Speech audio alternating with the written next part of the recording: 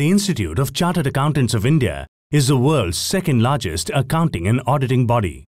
The Institute has proudly completed 70 years of providing excellence and has coined a new theme, celebrating the past, inspiring the future. The theme for the 30th Annual International Seminar is People, Purpose and Passion, the Pathway to Progress.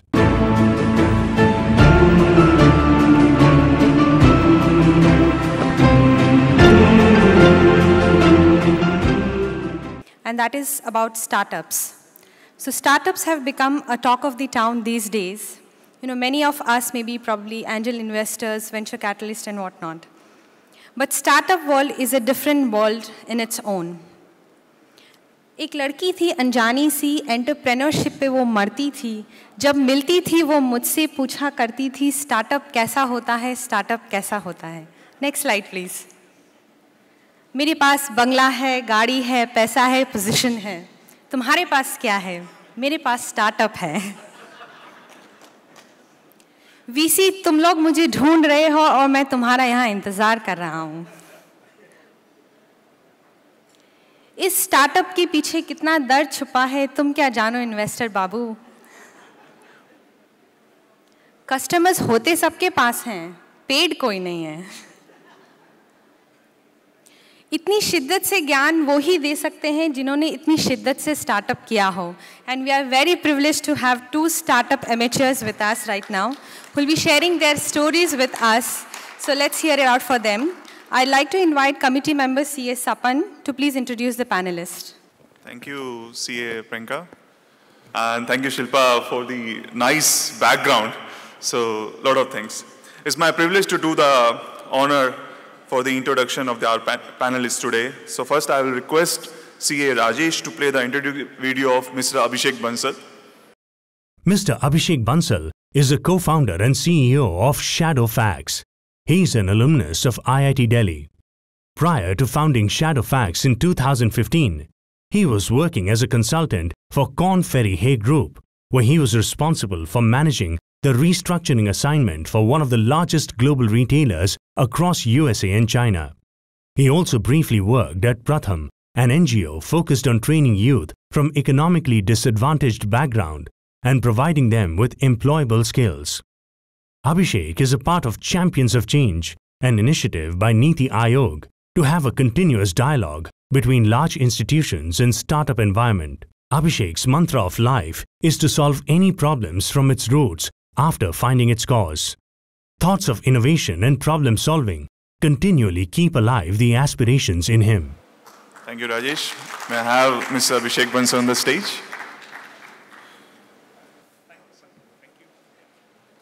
Now I request C. Rajesh to please play the introductory video of Mr. John Kuruvilla. Mr. John Kuruvilla is a co-founder and CRO of Kalpnik Technologies Private Limited.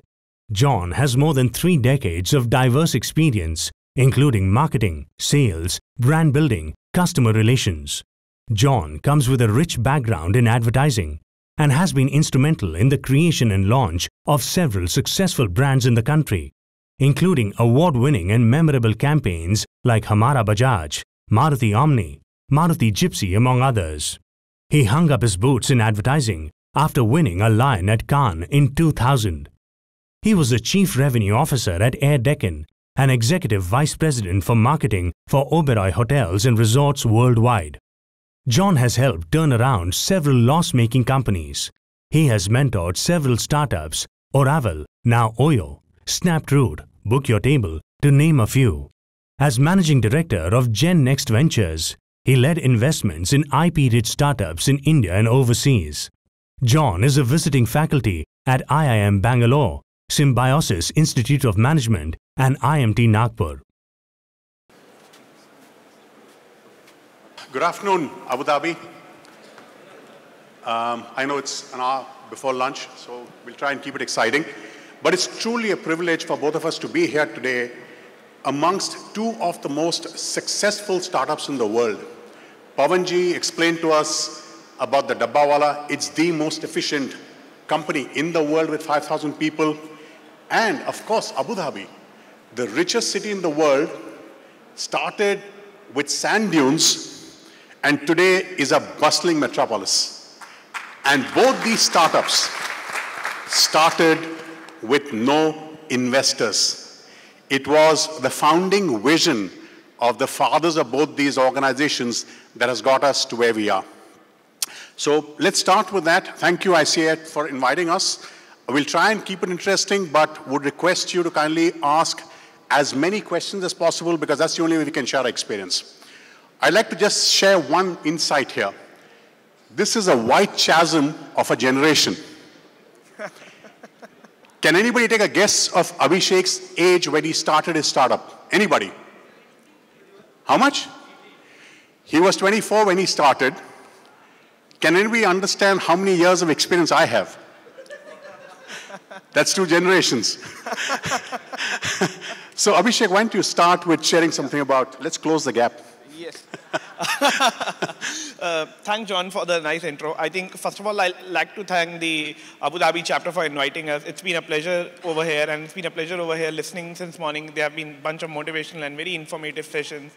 So Shadowfax, we started in early 2015, and this is basically a company which is a B2B logistics firm where we try and provide last mile logistics to e-commerce players, grocery players, food delivery players. And today, Shadowfax is one of the largest last mile delivery platform in India, where we do about 1.5 lakh orders on a per day basis. And this is across food delivery, grocery delivery, and e-commerce delivery. The unique thing about this particular platform is that today we have it's a 100% crowdsourced platform. So essentially, we don't employ people. There are people who come on their own will. They basically download our app, install it, and then they start working and earn money and go back home.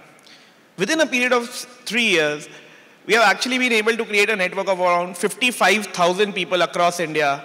Out of that, about 10,000 people come on our platform daily, make money, and go back. We think this is a big achievement over there in India. We think we are really creating a big impact out there for the people who are working with us. And we think that we'll be able to scale this platform to roughly about 1 million people in the next 5 years. And out of that, about 20-25% people will be able to make money on the platform on a daily basis.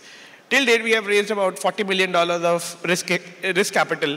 And this is a very technology-intensive business, unlike how the Dabbawalas was. And it's a very similar business from values perspective, I think. But I think the way we are playing it is in a very technology-friendly way, where people can actually download our platform, work on it, go back home without actually reporting to anybody out here. So yeah, that's a quick intro on this. So maybe, John, before we start, I think definitely I'll love to understand, and everybody would want to understand, you have been through a crazy journey, okay? You have been in aviation, you have been in travel, you have been in e-commerce, you have been in venture capital. I mean, how has been the journey? And today you are doing something which is very, very interesting. Maybe probably if you can talk a bit about that as well, I think it'll be interesting for the audience. Sure. So like somebody said yesterday, you have to be a little crazy to be an entrepreneur. And you have to be absolutely mad to be an entrepreneur 4 times. So my first startup was in 2000.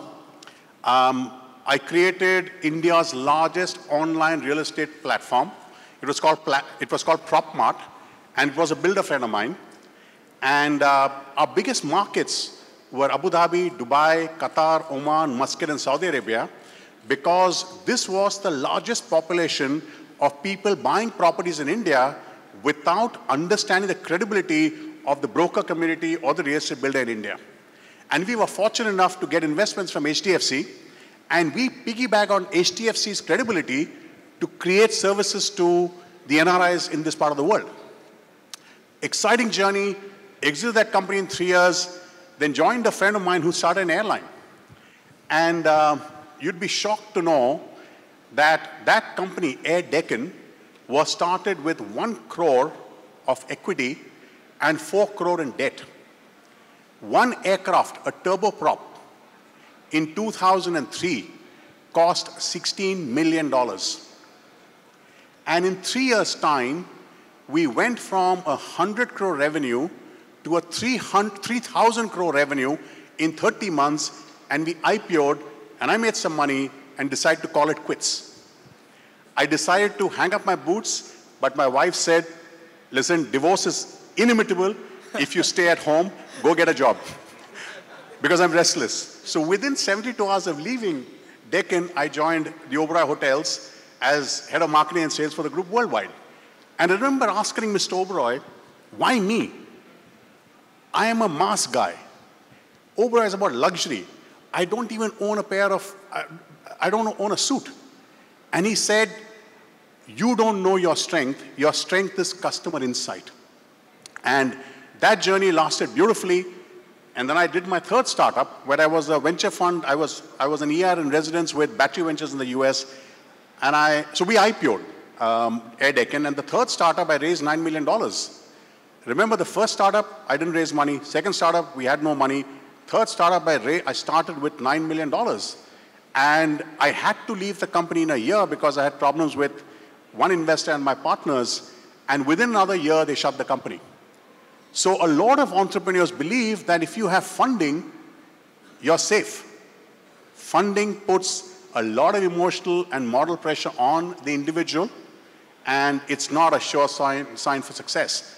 So that was my third startup. And then I happened to meet by chance Dr. Mashelkar, who is on the board of Reliance Industries and on the board of Tata. And he said, I like your model. Why don't you come and manage Reliance Industries Venture Fund? And I remember telling him, Dr. Mashelkar, I know nothing about managing a fund. I know enough about running companies. He said, "Aap kaam karo. You find great companies, we'll invest in it, and you make those companies successful." So I ran GenX Ventures, it's the Reliance Industries fund, from the balance sheet for 3 years. And then Mr. Ambani told me, look, all this is fine. India has a lot of youngsters who need mentorship, set up an accelerator program.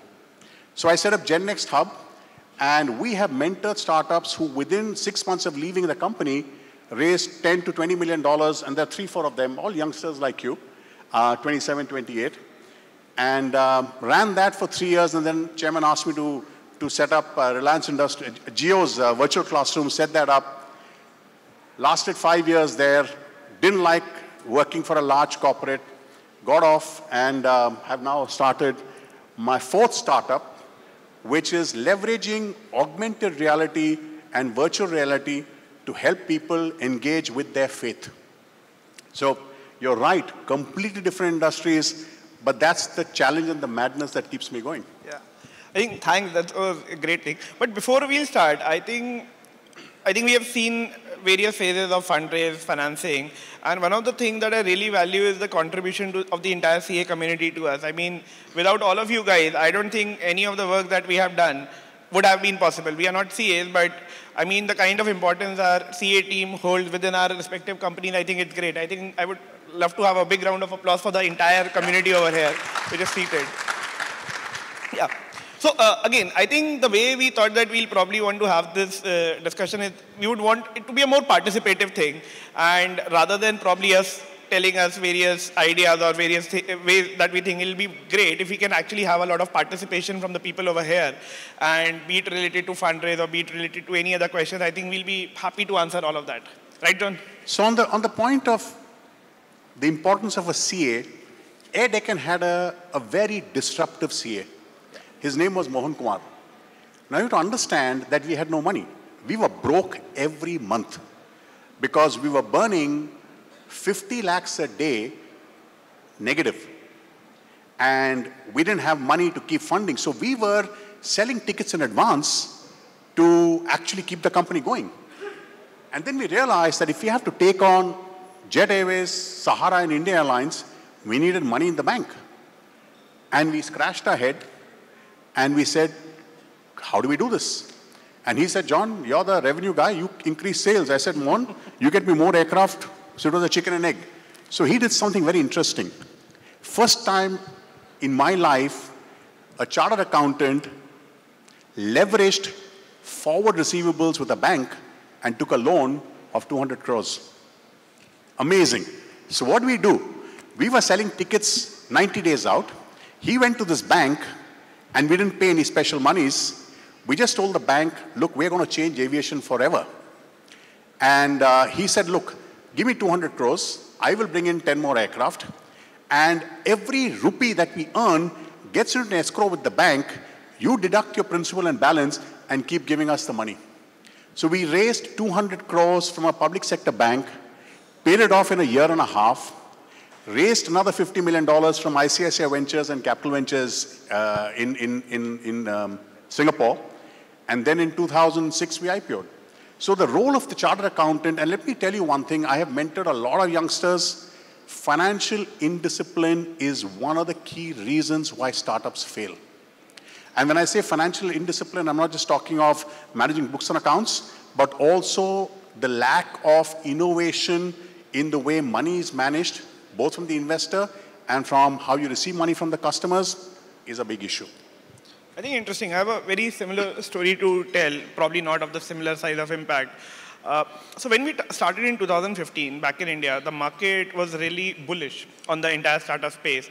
And people were actually believing like having $1 million burn rate per month is like casual out there. Okay, and what we realized that the market is actually not that promising and there are ups and downs which can actually happen. And we had a very, very severe cost-saving policy, okay, like negotiating on every rupee that needs to be spent.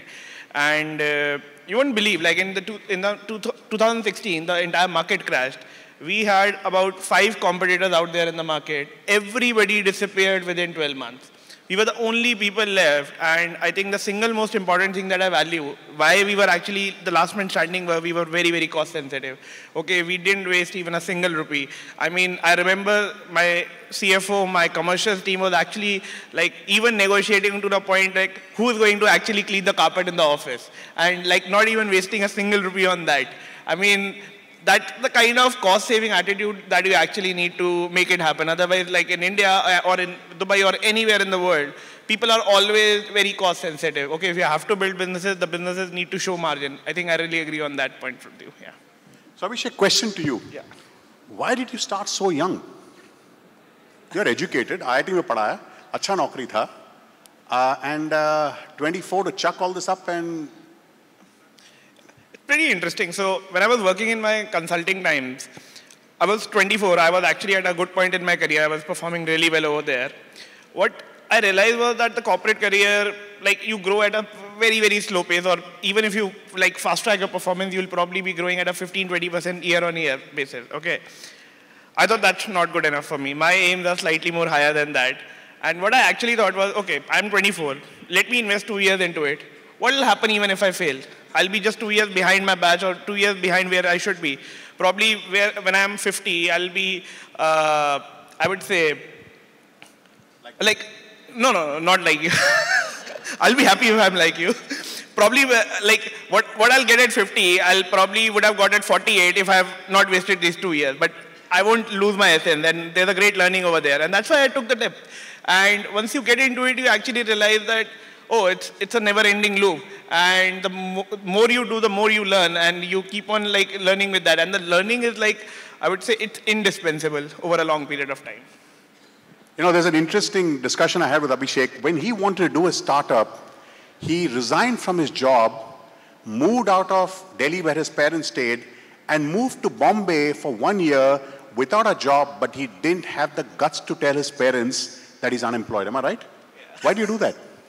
I mean, I didn't have an idea when I left my job, and like the idea was pretty hazy. It was not yet tried off. The margins were thin, and my family is from a business family. Okay, so they asked very business-oriented questions. I didn't have those answers, and I like, why to put people in a very discomfort zone? Once probably if I have something, I'll come back home and tell them that this is what I'm really doing, and rather than getting into any distraction. But I was very clear that I'll do something.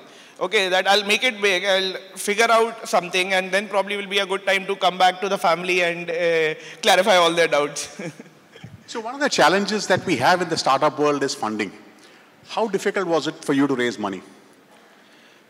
So, interestingly, raising money is a function of multiple things. It's a function of the team, it's a function of idea, it's a function of where the market is and where the overall macro is. Luckily, when we were raising money for the first time ever, it was actually not that difficult at that time because the market, the macro, everything sounded pretty good to the investors. What has happened after that is with every subsequent round, I would say raising money has become almost like 10 times more difficult than what it was in the previous round. And I think timing over there is very, very important. But challenges are obvious. Like, I mean, fundraise, as you keep on scaling your company, you're building a business, okay, people look what is the kind of value that you are generating. It's not about always about revenue. It's not about like the valuation that everybody talks about. It's also a lot about the value that you're creating for your customers, for your clients. And fundamentals are something which are always questioned upon. So if you don't have fundamentals, okay, nothing is easy. I mean, you can't raise money in the market. But if you're building a very, very strong company, if you're very customer focused, if you're creating value out there, there's a win-win situation that you're creating both for your stakeholders as well as for your customers. I think raising money is not difficult. And I think it is also about the passion with which you pursue your particular idea. Investors love that. Investors don't like founders who are resistant, who are not confident about the kind of idea that they're pursuing. Okay, investors have a very, very long-term approach. They think for 10 years down the line. Is this a team that can actually take that particular idea 10 years, 15 years down the line? Are they committed enough for doing that? I think those are the key things that we found very, very useful while we were doing fundraising. What's your view on fundraising? I mean, you have also gone through that multiple times, multiple things in your journey as well, yeah. So one interesting lesson I learned in life is when you have a safety net of deep pockets, you stop taking risks. The startups that succeeded for me, we raised very little money. And when you have little money, you tend to use it far more prudently. More important, you take that many bigger risks. So my first startup, PropMart, I put in money, we raised 1 crore. And in 3 years, we had a GMV of 540 crores. Deccan, we had 5 crores. And in 3 years, we were 3,000 crores. And I, today in hindsight, realize that when you have adversity facing you every day, the importance of you to survive and therefore look at very disruptive thinking becomes key to your success. When you have too much money, and I'll tell you, both in PropMart and in Air Deccan in the third year, we had 5,000 people. We were paying salaries of 30% less than market. And this is the discussion Dr. Pavanji talked. We were calling people and saying, anybody who asked us, and you know, yesterday Dr. Shetty talked about it, in an interview, if anybody asked me, how much money am I going to get?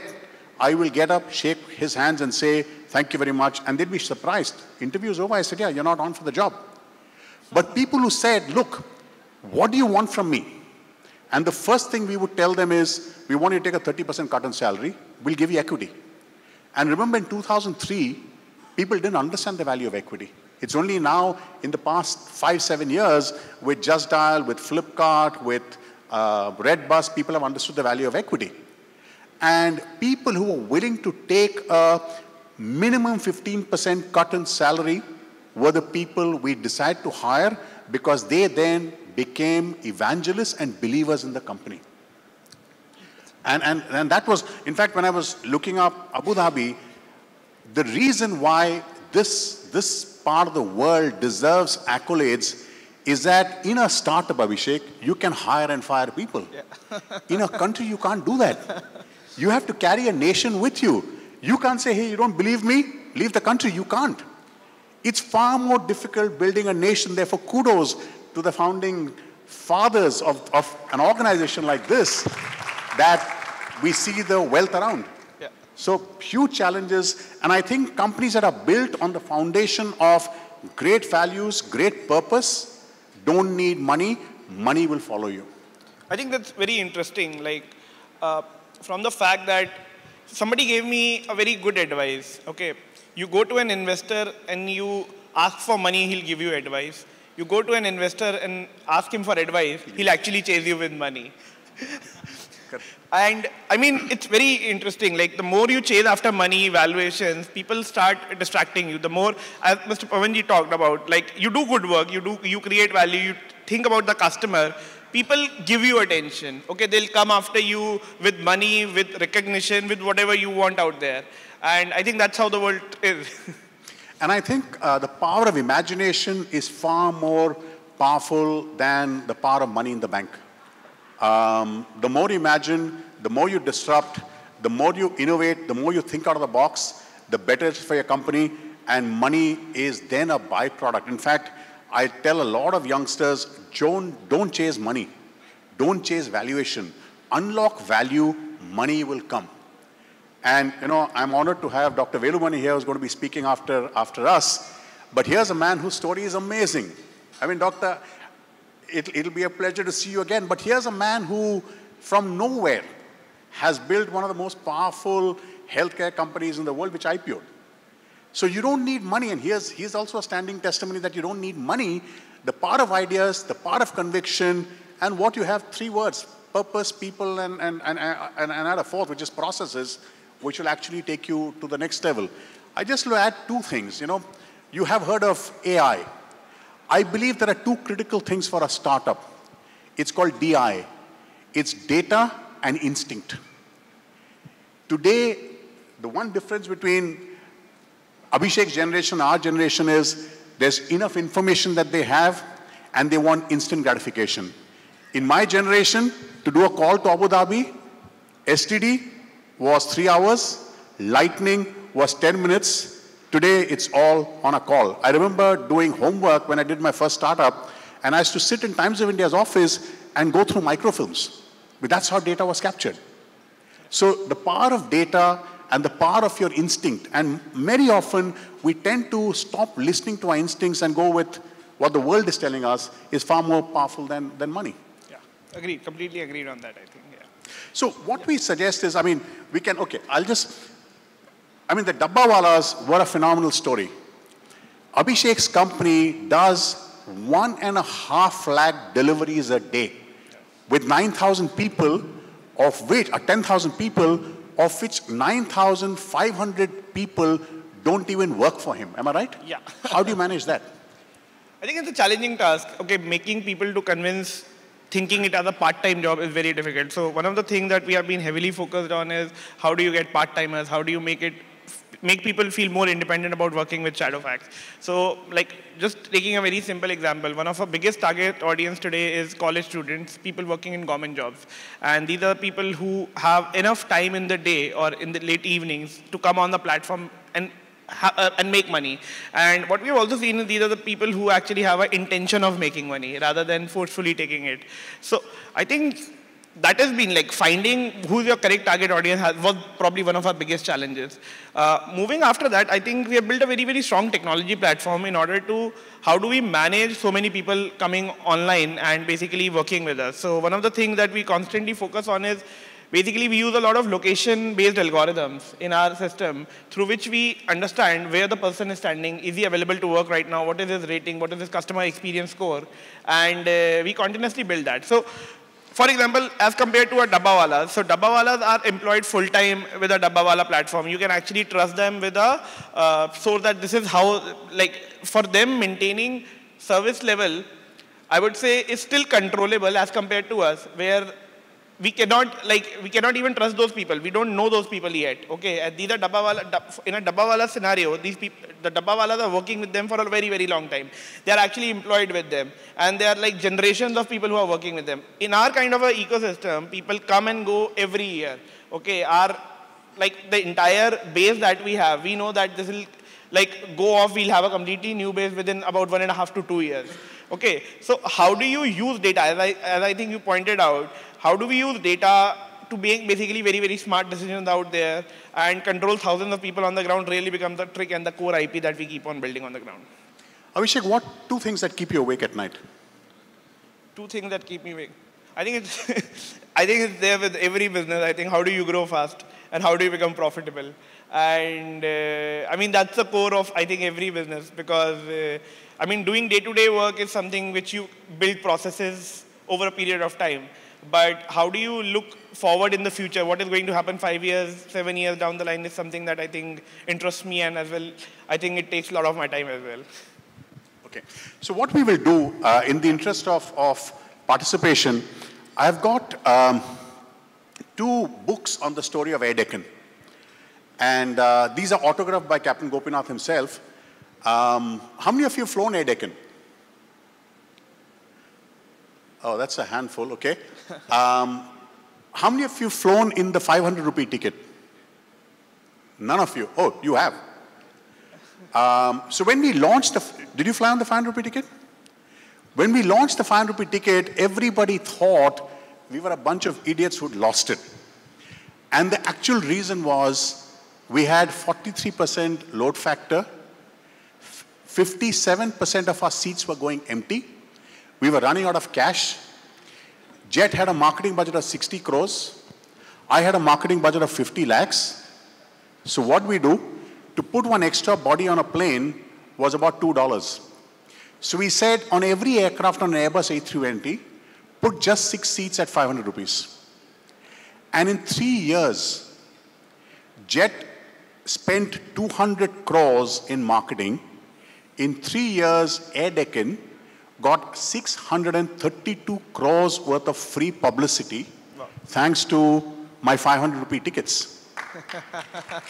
Now that was very disruptive, and it only happened because we didn't have a choice. We had seats going empty, customers wanted seats, and the press thought every ticket was going at 500. We didn't correct them, we didn't agree to it, but we had lines of people, traffic jams, cases were filed against us because we are disrupting traffic, but every news for a startup was good news.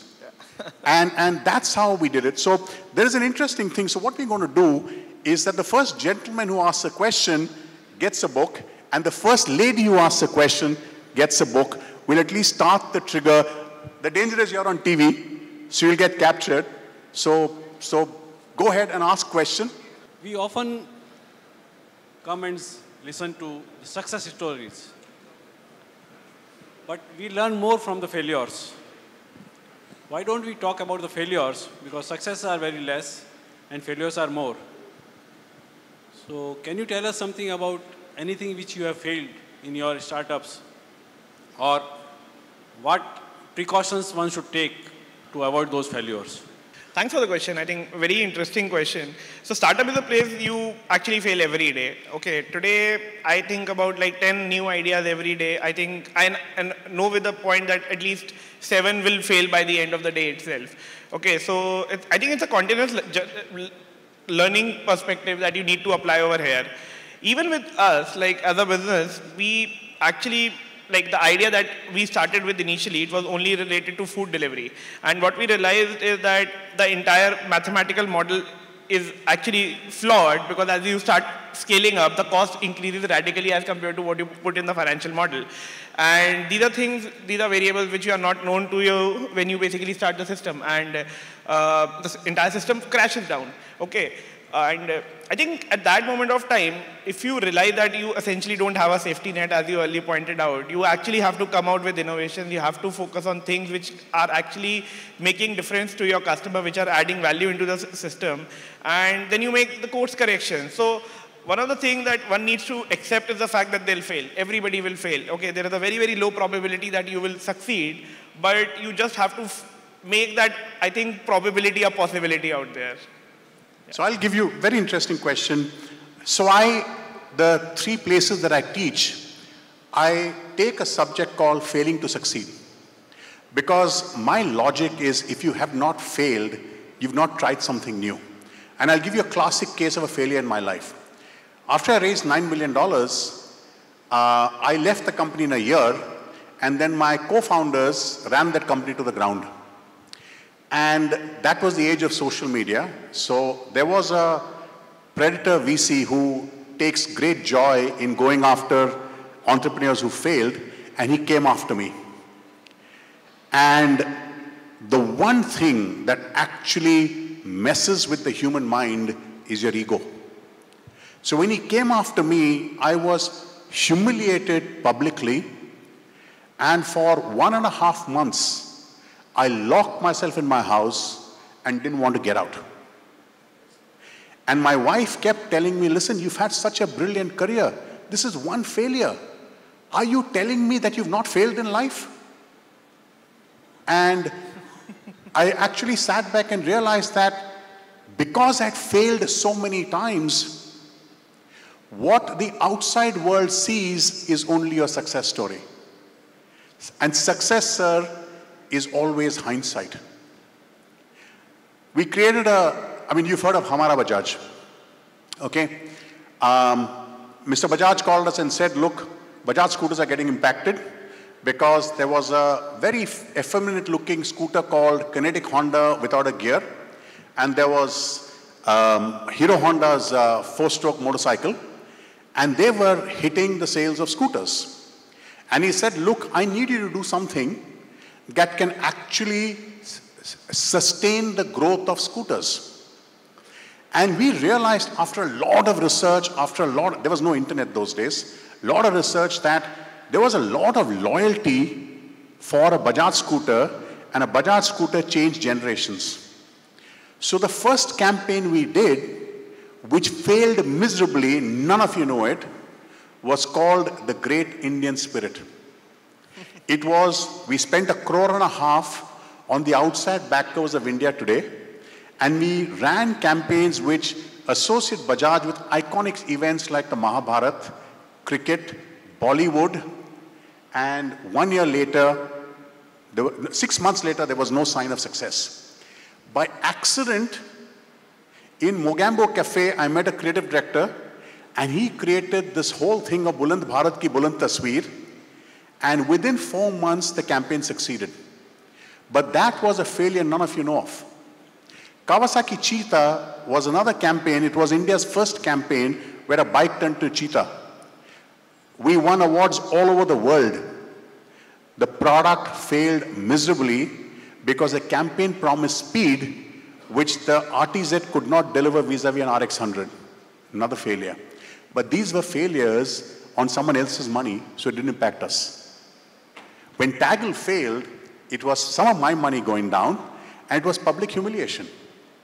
So you have to not get up after a failure. You have to spring back after a failure, and then be determined that the lessons I learned from failure, I will not repeat in future. And that's the story of, there are enough failures that one has had. I think, yeah. Ma'am, you wanted a question? You said that when you had the media cover your 500 rupee tickets, weren't you worried that it would negatively affect your company? Yes. So when the media covered us, we didn't care. We had no money in the bank. We were dying anyway. So we didn't care. We were dying anyway. It was an act of desperation.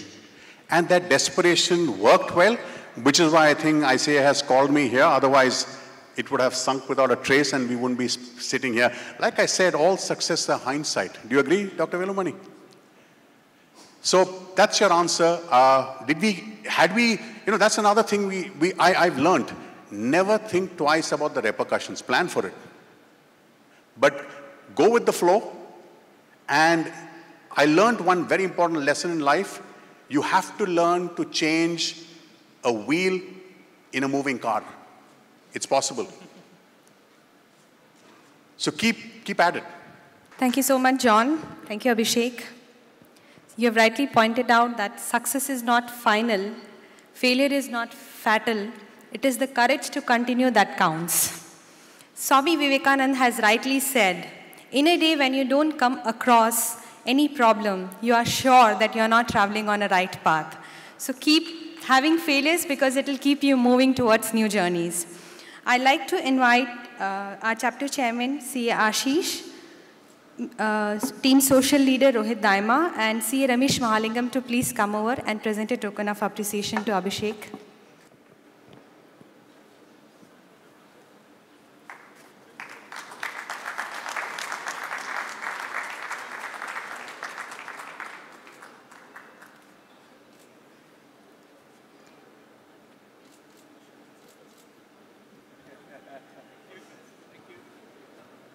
I request C.A. Sridhar Iyengar to please join us here to present a token of appreciation to John.